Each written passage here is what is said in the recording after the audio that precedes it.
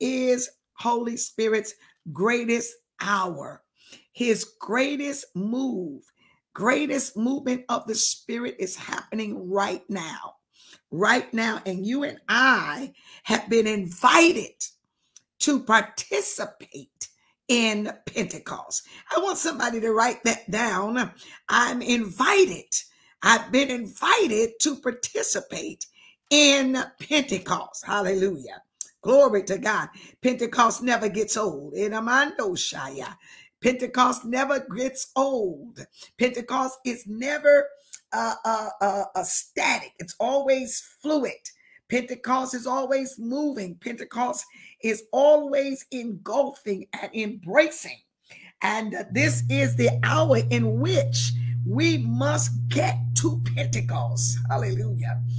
We must press in. We must decide. We must be intentional about being a part of the last day outpouring of Holy Spirit. You don't want to miss this. You don't want to be stuck someplace in ignorance. You don't want to be someplace unknowing about the move of Holy Spirit. Somebody asked me the other day, I was at the Unity Baptist Church, and someone asked me and said, well, you sound like you love Holy Spirit more than you love Jesus. And I said, how do I sound like that? But what I do recognize is that I must elevate my love for Holy Spirit to the same level that I love Jesus Christ. And so I've been preaching Jesus for 50 years. Now I'm going to preach Holy Spirit for the next 50. Praise God. Because what I've found out is that there is this disconnect between Jesus and Holy Spirit. The era of Jesus, the era of Holy Spirit, there seems to be so much confusion. And yes, we preach Christ so that sinners can be saved. But then we preach Holy Spirit so that saints can be mobilized and energized and navigate life successfully. Praise the name of our God. Woo, hallelujah. Come on now. Oh God, I've been invited. So I must elevate. I must elevate my respect, my honor, my reverence, my worship for Holy Spirit to the same level in which I have Jesus Christ. They're not like this, folks. They're exactly like this. So when you see three, it's Father, Son, and then Holy Spirit. It's not Father, Son, and Holy Spirit. Help you understand it. So that there is no lesser of power by the time it gets to the third person. Father, then lineally Son, then Holy Spirit. They all are one. Praise God. They function as one, yet they are distinctly three.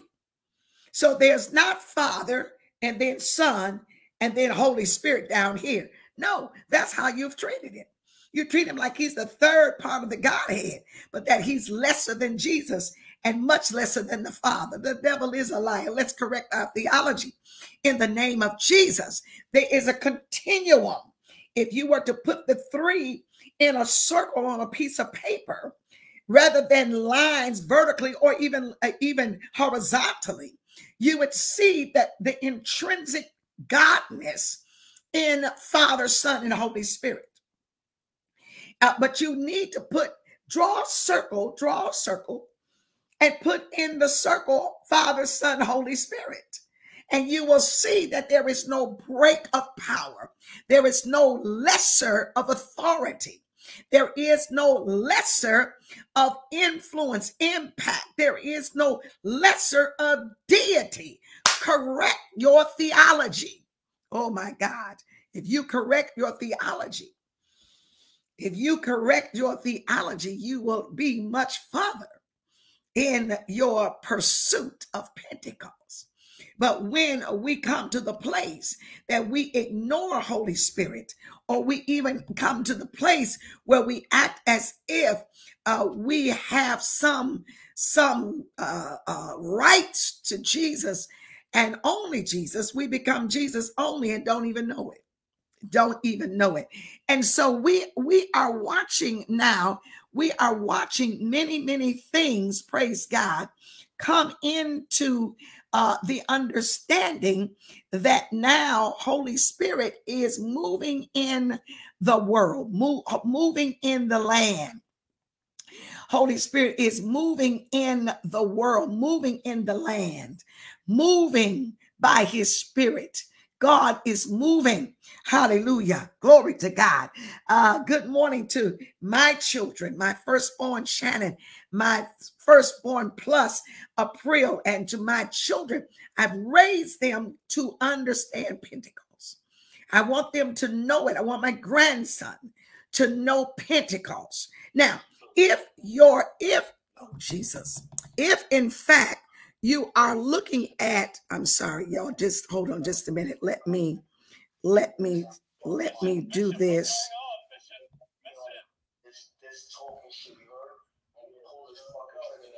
Hold on just a minute. We got some funny stuff going on here. In the name of Jesus, we're going to start our Zoom again. We had some crazy stuff happening. In the name of Jesus. Hallelujah. Glory to God. All right, we're back. Amen. That Zoom, we're back. Hallelujah. Hallelujah. I apologize. I certainly apologize with that. Hallelujah. Oh, no. No. In the name of Jesus. Y'all just hold on in a minute here. Praise God. All right, we got it together. Zoom is doing some crazy stuff here, and we will report that. I do apologize to those of you that are here in our Zoom class. I do apologize for that. I don't know where that came from, but it won't happen again, I guarantee you. All right, now, so we're getting our theology together. So take a piece of paper and draw a circle. Good morning to those of you on Instagram. We had to clean up Zoom. Zoom was doing some crazy stuff. Praise God. So when we look at what is happening in theology, we call it systematic theology. Father, Son, Holy Spirit. So draw a circle and you will see a better visual of the oneness of God.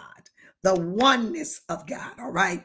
And so when you're dealing with the oneness of God and you are dealing with how God moves in the land.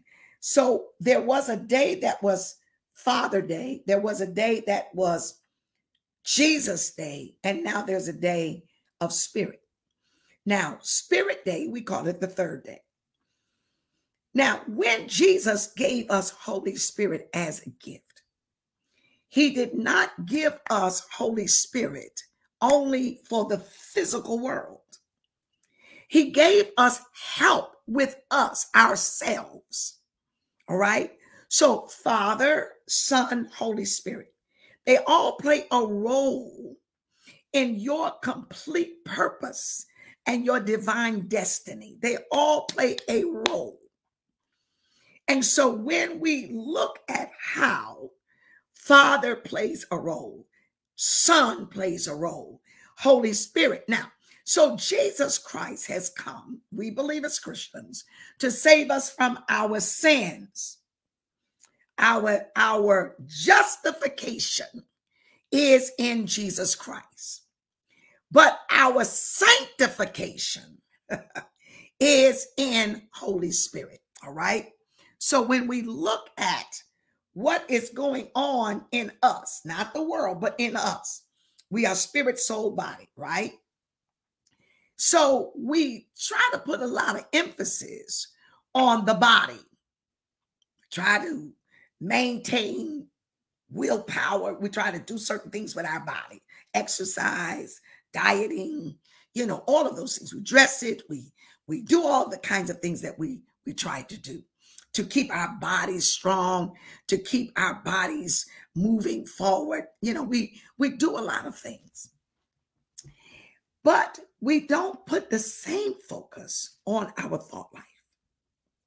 We don't put the same focus on our thought life, on our emotional life. We don't put the same focus on how we think and the thoughts that are in our minds. So many times, and I'm just going to say this, many times we are very, I think, physically, sensually oriented, but we're not mentally focused. And so our thought life, our mindsets, sometimes they do more harm to us than good. Oh my God, my thought life, you know, and I talk to, you know, my folk that I shepherd and that I bishop and that I apostle. I talk to them a little different, but I'm gonna talk to you all this morning like I talk to them. You know, when you're in a situation and you are sad, or you're in a situation and you're angry, or you're in a situation where you are fearful, or you're in a situation where you're anxious, or you're disappointed, or you have some other stuff going on, you want to fight, you want to retaliate. Do you ever stop and say, God, where is that thought coming from? So our emotions are very much tied to our thought life. And so I believe so in this. As a man thinketh, so is he. As a man thinketh. Good morning, Tawana. Coming up the time now, Renee McCoy. Thank you for those of you that understood that we just had to clean something up, and we will report that. Christopher Smith. Thank you, Elder Carmelita Chestnut. Hallelujah. Christine Chavis, God bless you. So enjoy you every morning in prayer. Do we stop and think, why am I crying? You know, when I ask those questions, I say, why are you crying? They can't answer it because they haven't thought about it. Why are you sad? And people say, I'm grieving. And I say, how long have you been grieving? And I say, why are you still grieving? We don't take the time to interrogate our thoughts. We don't take the time to interrogate our thoughts. I want you to write down in the chat, I need to interrogate my thoughts. I need to ask myself, why am I feeling the way I'm feeling? What thought is causing me? Miyoshi, why do you say things? What is it that's driving that anger or that bitterness or that offense? You know, listen, we don't interrogate our thought life. We don't ask ourselves, why am I feeling like this? What are these emotions? And what are the thoughts that's causing me to emotionally respond like this?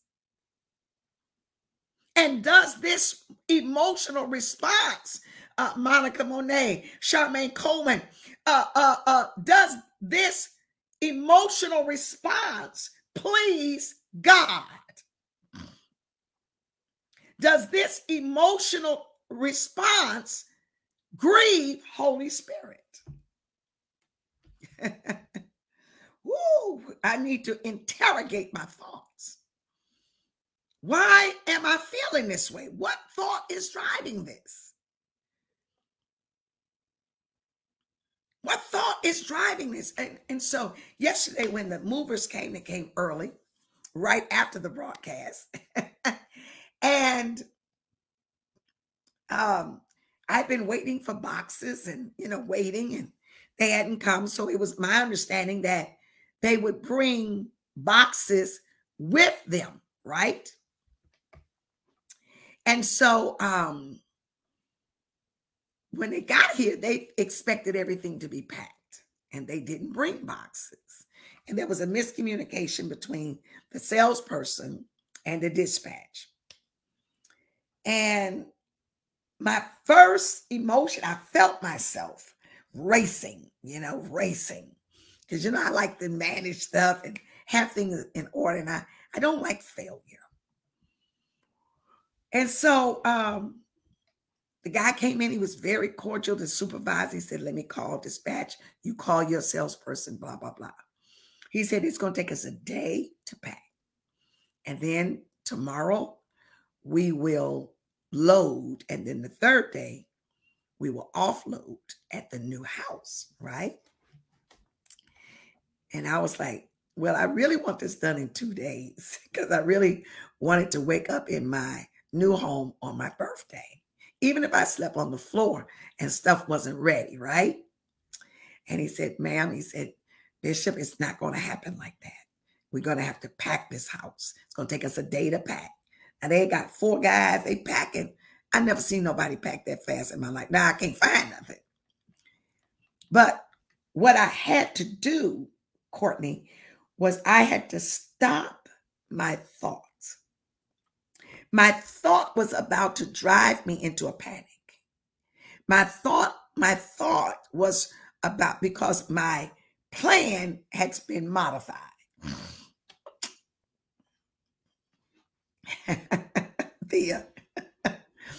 My plan had been modified. And so now, Dennis, I gotta stop, and I've got to change my thought in that moment. So I said, Holy Spirit, help me change my thought right now. Help me change my thought. Let me change my mind, because my thought was about to drive an emotion that I didn't want to have. I didn't want to have that panic, that anger. I want this move to be sweet, because God has blessed me to be able to purchase a home, to find a place to live near my children, which is, for me right now, a priority. And to be near my grandson, to be near the girls, and to be close still to the church. But I had one thing in my plan. Yes, I am, Lil Wilson. But in that moment, I had to take it out before it took root. Ooh, shakaba. Hallelujah. Woo! Thank you, Holy Spirit. Oh, Thee, I wish you were too. Lord Jesus, I may send for you just to help. And I didn't want to be overwhelmed. I'm not good in confusion. I'm not good when I look around, I see boxes and I don't know where my clothes are and I don't know where anything is. I'm not good with it. I'm just not good. That's not a place I thrive. I don't thrive well in confusion or disarray. I'm kind of orderly, and even my disorder is ordered, right? But I had to pay attention to the emotion that was coming. And the emotion, Dr. Noreen, that was coming would have thrown me off all day. Now, I had to arrest that thought. I had to arrest the thought.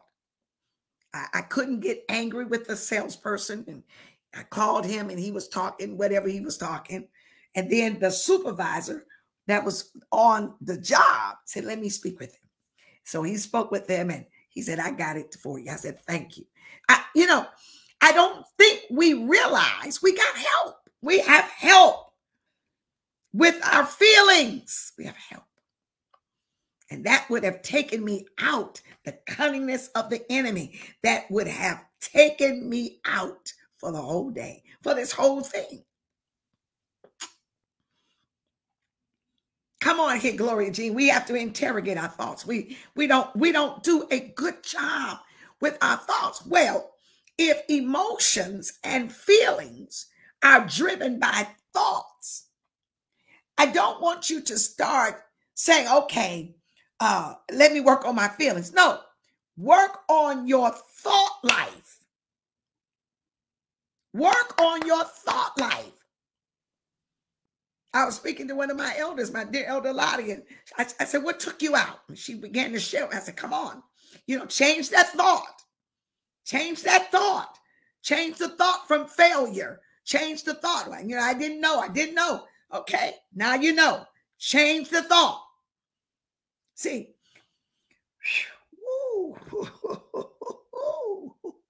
Vanita says, about a year ago, I was in a season where I was feeling angry and unloving towards my family members, and it was making me sick. I had to trace the emotions back to the thoughts and trace to the source of those thoughts. Wow. Woo, come on, John Andrew. Listen, I got to stop overthinking processing at a 2 on a scale of 1 to 10, because if it gets to a 3, it's a long way back. Yes, sir. A year ago, she was dealing with this. We are dealing with this. Listen, you're not thinking. It's your thinking.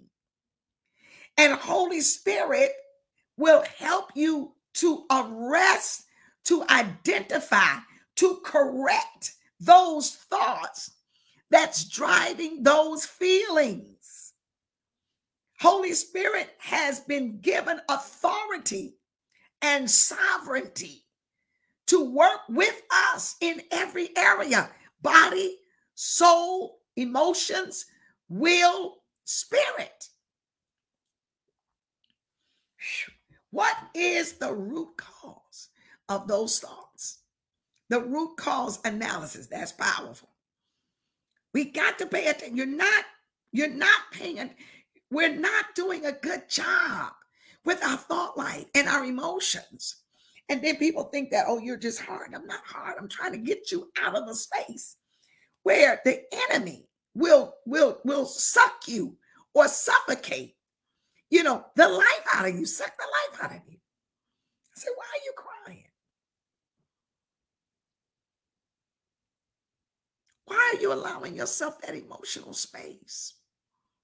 Why are you still grieving? Why are you so angry?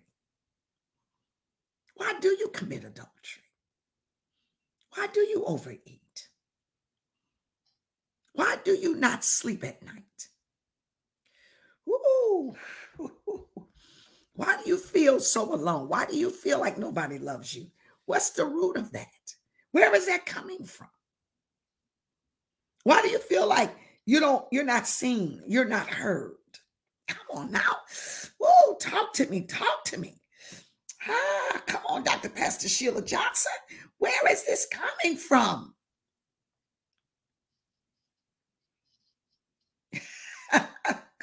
Where is this coming from? You have to do, yes, Pastor Davis, these analyses. Why am I feeling alone? Why am I feeling insufficient? Why am I feeling anxious? Why am I feeling sad? Why am I crying? Why am I eating another piece of pie? Why? Why do I feel that I'm not seen or I'm not heard? Why do I feel that I should be in a relationship that engages sexual activity and I'm not married? Why do I participate in uncleanness? Why am I drawn? Why am I attracted? Why does this turn me on? Why do I crave this? Woo, come on, Michael Ward. Woo, Rabaki Ande de Bohushka. Why does this trigger these annoying feelings? Why, when you come in a room, am I triggered by you? Woo, Rabaki Koshkete. What is it that causes me that every time I look at you, I feel a certain way? Yeah, we say that casually, but the enemy doesn't take it casual. When we say, I'm feeling some kind of way. Why? What thought is driving that? And then when you come into that space, the feelings are so powerful that they can make you forget that Holy Spirit is right here, ready to help. They're so powerful. These feelings are so powerful. And is there a need to close a portal? Is there a need for you to shut something down that you have opened up?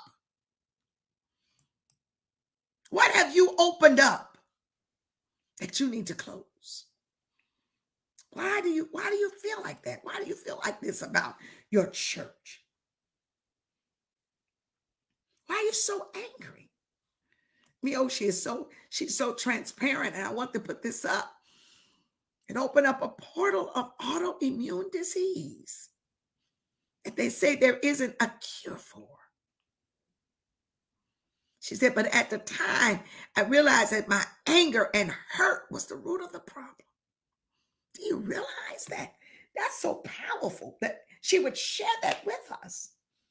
I want to say this, that many illnesses and many symptoms are directly connected to failed emotions. Emotions that are not profitable. Emotions that are failing you, and it's manifesting in your physical body. You trigger something in your physical body, in your physical chemistry, because you refuse to tame those emotions. Oh, God. Ooh, Rabakasha. Elder Carmelita Chestnut says insomnia is a byproduct of fear. Absolutely. And anxiety. Lay awake at night and sing that song, but that's all right because Jesus will fix it. That is not all right. He giveth his beloved sleep. Oh, God.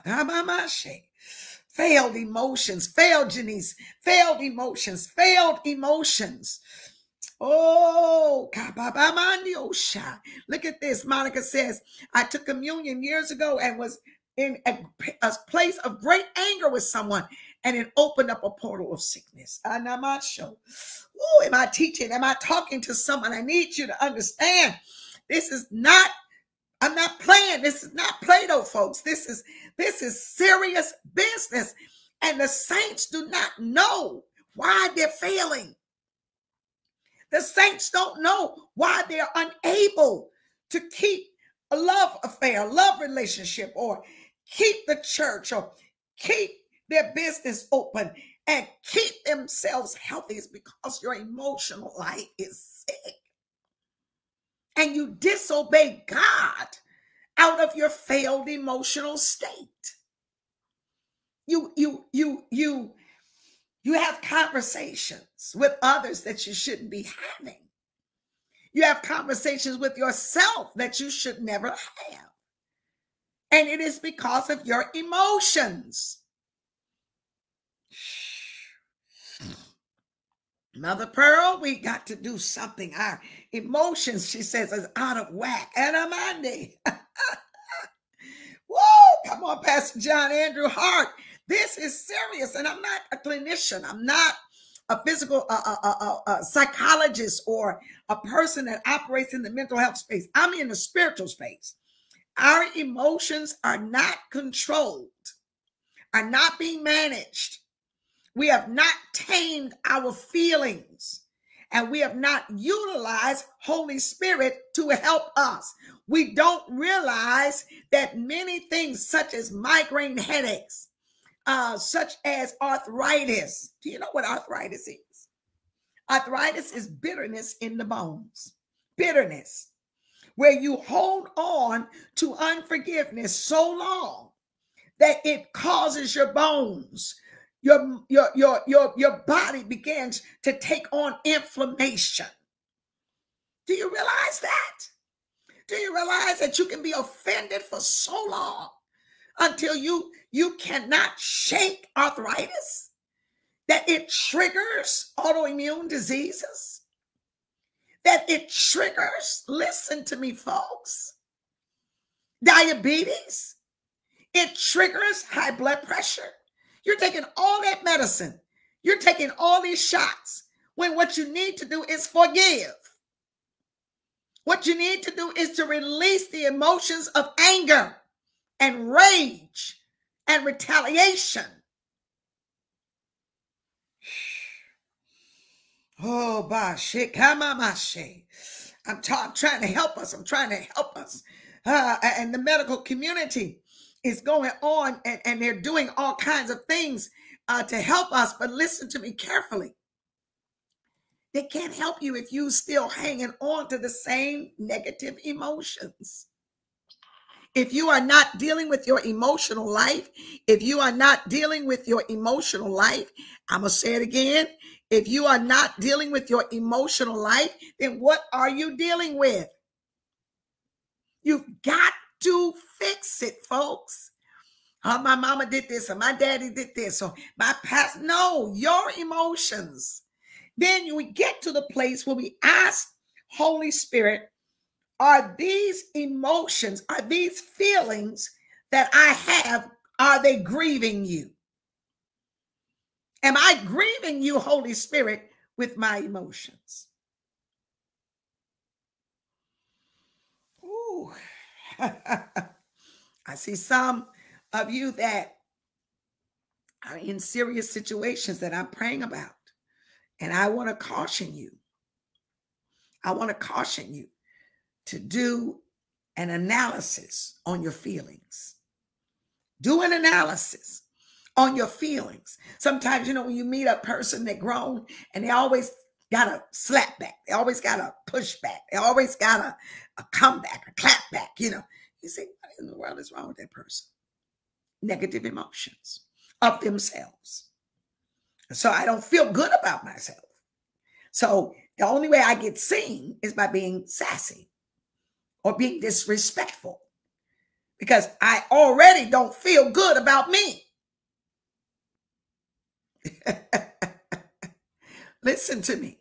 Jealousy from a close family member since the age of 5. And as I got older, they would fight me. I wasn't a fighter. Wow. Never confronted it and had stomach pains. Went to ER. Wow. Holy Spirit said ulcerative colitis and unforgiveness. And when I opened my mouth and called out every person involved in the conspiracy, God healed me in the floor. Good God Almighty, Teresa. Whoa, shit, come on. Good God Almighty. Whoa. I know it to be true. I know this is true, folks. A smart mouth, a grown woman with a smart mouth, a grown man that's bitter and mean-spirited. You're dealing with something they've never confronted. They've never confronted it. All of these passions and things that we go after, overachieving, because somewhere in our childhood, we feel overlooked. We feel underloved. Oh, God.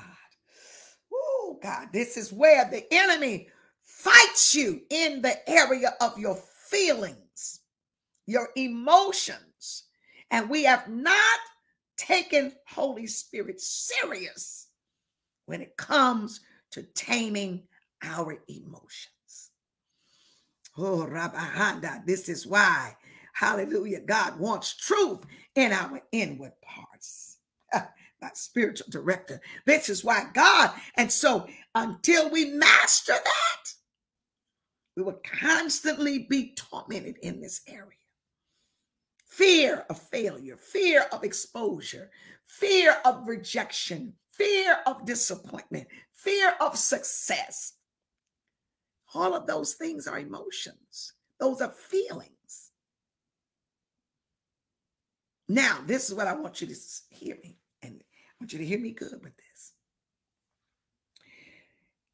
The scripture says to us that if we walk in the Spirit, Galatians 5:16, we will not fulfill the feelings, appetites, or emotions of the flesh. I'm in Galatians 5 and verse 16. Now, we're on this side of demonic oppression. We have not gotten to that.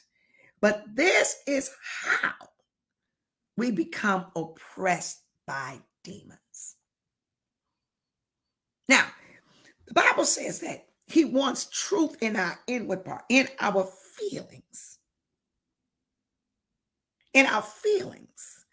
When we feel overwhelmed, when we feel overlooked, or we feel that we have been done a disservice, or we've been treated unfairly. Those are the times when you get to see where you are emotionally. When things are going good, you flying high, you don't pay attention to the fact that you're addicted to success, or you're addicted to outside or external validation. You don't realize. And so there's so much endorphins released. There's so much joy and pleasure and happiness while you're on the up that you don't recognize that you are emotionally fragile. It is only when you come down out of the high, when you are no longer the queen of the ball, you're no longer the king of the castle, that you begin to see.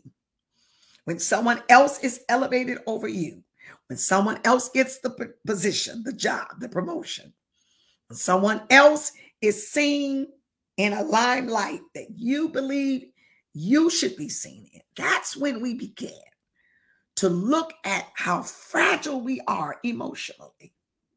I'm really teaching good. Ooh, Rabakasa. Ah, Yabamamashi. And we have to ask Holy Spirit to heal us, to search our hearts and show us, where is this coming from? Now, there are certain cycles. We see middle child syndrome. We see certain clinical, psychological cycles and patterns. But I'm not a master in those spaces. I want to stay in my lane dealing with believers who are struggling with their emotions. I want to stay in the area of why, when your husband says something to you that you believe lowers your value, and this is not at all to forgive him for that, but how do you feel when your pastor, or when a bishop, or another leader, or your boss does not give you the accolades, the applause? How does it make you feel? And I'm telling you, I had to fix those things. I had to fix it. I had to fix those things. If I feel like I'm overlooked, if I feel like no one's paying attention to me, how does this make me feel? How does it make me feel? And I wrote a book. I don't have it here because it's in boxes, but I really want to talk about this, Monica. It's called Father Hunger. I wrote a book called Teach Your Daughters to Fly. And I talk about in this book how when a woman does not get the fathering, that she lives her life with father hunger. I'm going to write a book about sons who don't get that emotional need from their mother. I want to suggest that there are a lot of pastors in ministry that have mother hunger or mother hate. And the reason that they're so strongly against women in ministry has nothing to do with their theology. Their sociology is off. Are you listening to me? Oh my God. Thank you, Dr. Patricia James. If you are a girl and you need to know how to cure father hunger, you need to know. This is a great book. Teach Your Daughters to Fly. If you're a father and you have a daughter, you have a woman, and she can be grown,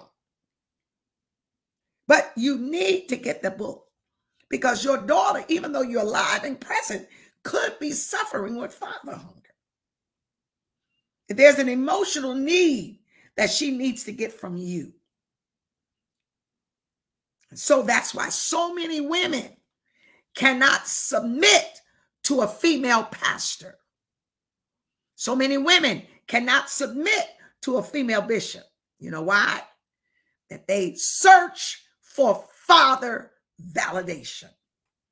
Now, they know within the body of Christ that they will never get all that they want, but they will constantly run behind a male pastor or male bishop, where a woman pastor or woman bishop has been there to help them, to support them, but they can't submit to that because it doesn't scratch the hunger of a father. This is why so many of you women join these churches and you call your pastor dad, because emotionally you are missing a father. Y'all not gonna say nothing. You're not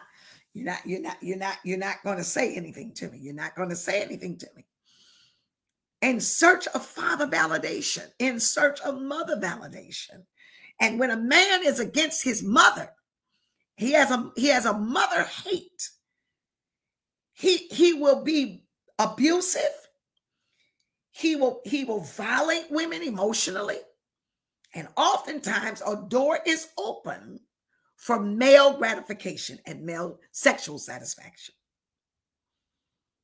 These are things that we don't get into. Apostle Janice, we've got to teach this now. Chaplain, we've got to deal. Holy Spirit does not want any part of us to be untouched by Holy Spirit. My hurts, my wants, my lacks, my areas of lack, my areas of need. Holy Spirit has been given to do more than speak in tongues, heal the sick. No, you got to be well and whole. Oh God. Oh, Rabaki Oshkete Namahada. Oh, Baba Ade Eshketeba. Listen to me very carefully. This type of behavior, thank you, Overseer Ryan, leads to the crossing of boundaries and unhealthy relationships. Oh my God.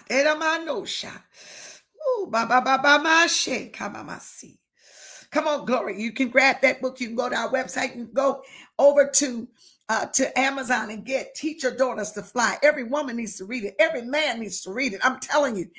Oh my God, I thank you for the resources. Hallelujah. Oh, Renee says, I always wanted the relationship my sister had with my mother. Wow. My mother said she knew her children and what they needed. And I was always the one who could be relied on and didn't receive the nurturing because it wasn't what you needed. And so to have that expectation, the thought is, here it is, Renee. Let me just use you as a model, if you don't mind, baby. The thought that needs to change is that, number one, your mother didn't love you. You got to change that thought. Number two, you got to change the thought that you needed what your sister needed. You got to change that thought. If you don't change that thought and accept the fact that you did not need that type of nurturing, and that the nurturing you received is what you need, you will heal. But it starts with changing the thought. Now, if you don't, you'll blame your mother and you'll be jealous of your sister for no reason. For no reason. Only because of a thought. Someone placed that thought in your mind that your mother loves your sister more than she loves you, and you should want what she gets. Change that thought and come to the place and say, my mother loved me so much. She loved me differently, but she loved me. And my sister got what she needed, and I got what I needed. And so even as a grown woman, you will stop panting and stop desiring that from even your mom and other women, which can lead to unhealthy relationships. Oh, God, it's in it. God gives us what we need, but we don't like it because we have not changed the thought. Oh, Baba Sheikh, Mama Messiah.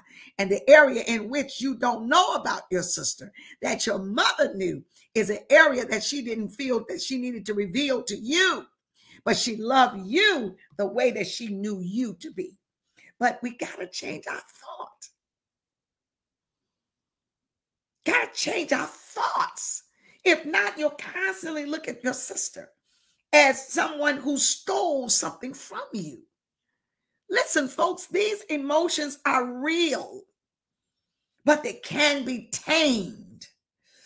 Oh, God, they can be tamed, depending upon the age in which your mother had you, or the age in which your mother had us. Oh, my God, there's so many dynamics. But we can walk in the Spirit, and no matter what journey we've been through, no matter what our legacy is, no matter what experiences we've had, we still can walk in the Spirit and not fulfill the lust, the emotions of our flesh. Ooh.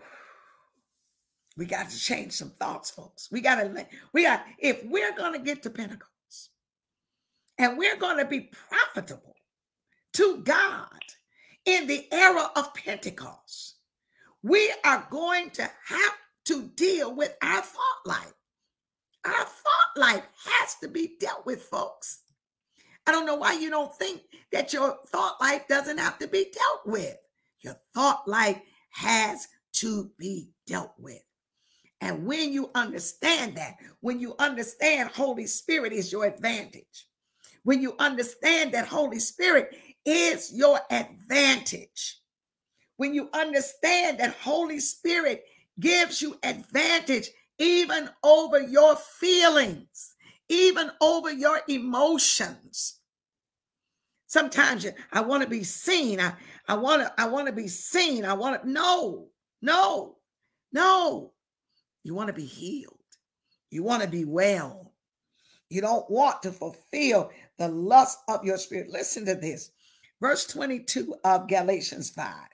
Now, here is the fruit of the Spirit: love, joy, peace, long-suffering, kindness, goodness, faithfulness, gentleness, self-control.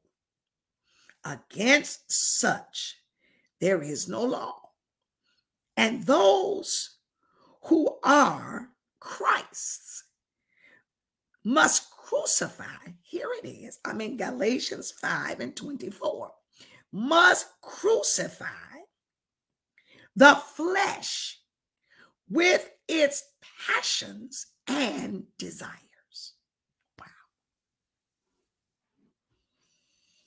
Wow. What? You must crucify. Many of you are performance driven. I hear this in the spirit. Performance driven. And that simply means that you are great at performance, but the motive behind your performance is not godly. You can perform, you serve, you can do things, you can be available, you are adjutants, you are ministers, minstrels, you do all of these things and you do it well. But the motive behind it is ungodly. The motive behind it, Evangelist Takeba, the motive behind, you are talented. Some of you are Sarah Vaughn Harris. Thank you. Yes. Listen, Vita. Yes. Come on. You are talented. You are gifted. You are able to make course corrections and help and assist. You are a leader's jewel. You are a great parent. You are a great wife, husband, all of those things. But your motive is ungodly. Oh my God. Ooh, Rabakashkete. Heidi says, I was an only child, adopted at 3. My adopted mother was depressed and bitter due to her childhood. And she would say, why can't you be more like your friend? Wow. So I often feel the weight. Hallelujah. I've compared myself, thinking my husband feels the same way, which he doesn't at all. You got to conquer this, baby. And here's how you're going to conquer it. You're going to crucify those passions and desires. You're going to crucify them. And so many times when we do all that we do and we don't get the applause, Otis, we don't get the celebration, we get the opposite. Now we're offended. Now we're bitter. What? All I did for you, all I did, but your motives was emotionally perverted. I used to wonder about,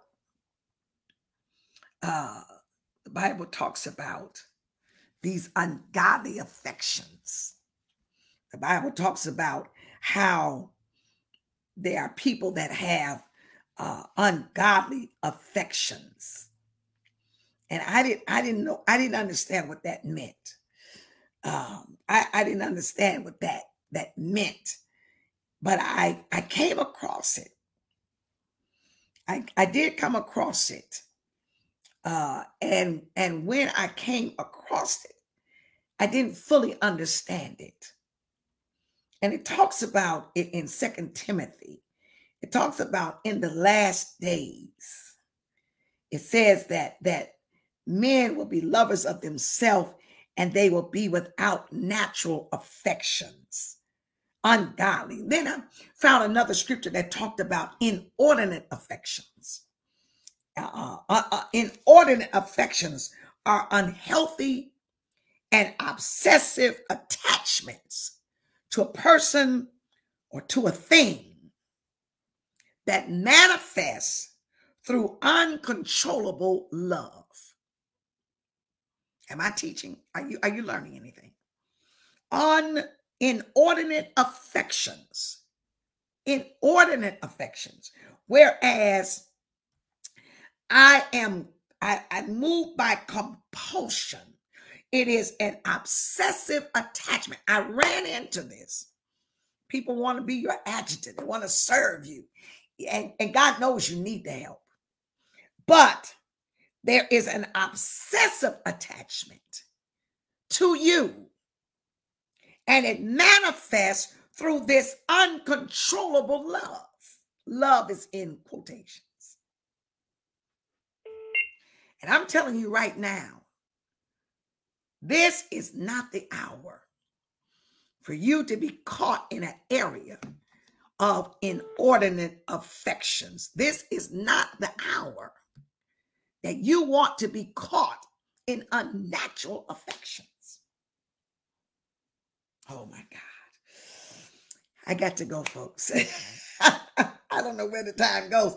I hope you are learning something.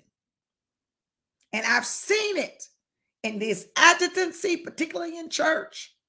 I've seen it on jobs. You know, I've seen it when people are in the 2 slot and there's a mother hunger or there's a father hunger and they start serving you and they start off with pure intention, but they get to a place where they're obsessed with you. There is an obsessive attachment. And it manifests through uncontrollable love that will kill you. And that's what happened to that young girl, Selena. Her adjutant murdered her. Are you listening to me? Untamed emotions. Can Holy Spirit help me tame my emotions? And the answer is resoundingly yes. It's going to take a little work. Going to have to crucify some stuff. But if we live in the Spirit, we can walk in the Spirit. Whew, my God, what a lesson up in this place. Woo, glory to God. What a lesson today. What a lesson this week. What a lesson. Oh my God. I want you to hear me very carefully. Don't miss this. Now, I'm going to just give you a little announcement, depending upon the move. Praise God. This may be the last day of this week. And certainly tomorrow is my big birthday. Praise the Lord. And so I may not be back this week. But by the grace of God, by Monday, amen, we should be back online. But look for pop-ups because you never know. If I can find a strong internet, you never know. Hey, I love y'all. Amen. If you don't see me tomorrow, the next day, join me back for December the 5th. We'll be right back, hopefully in our new place. I love y'all. Have a super day. And remember to walk in the Spirit. Hallelujah. Hallelujah.